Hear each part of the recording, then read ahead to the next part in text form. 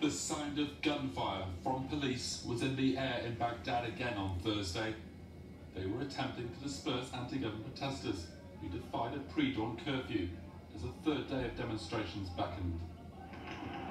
11 people were killed overnight, bringing this week's death toll to 18. More than 200 have been injured. The clashes have escalated into one of the worst security challenges since the defeat of Islamic State 2 years ago.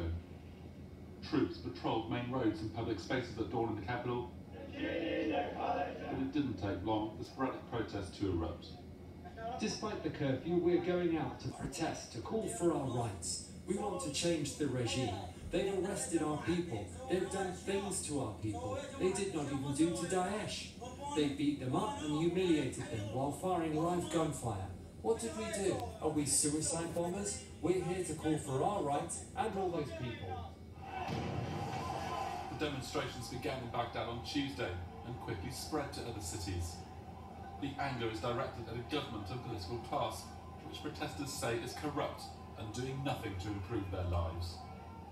Iraq has the world's fourth largest reserves of oil, according to the International Monetary Fund. The country's youth especially want the jobs and public services to show for it. The people are being robbed. The people are now begging on the street. There's no work, you come to protest, they fire at you. Live gunfire. They're all Iranians speaking in Farsi. You want to speak to them, they answer in Farsi. The Iraqis would not fire at you.